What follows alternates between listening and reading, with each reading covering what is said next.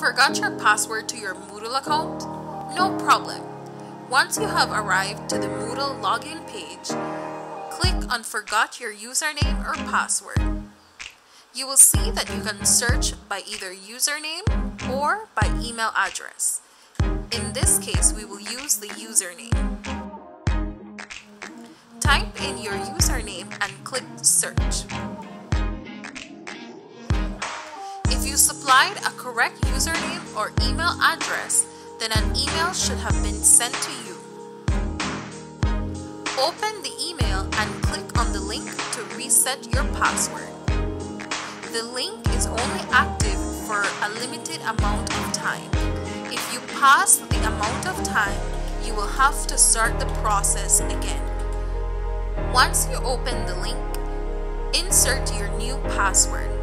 Remember to meet all the parameters and click on Save Changes. Remember not to share this information with anyone.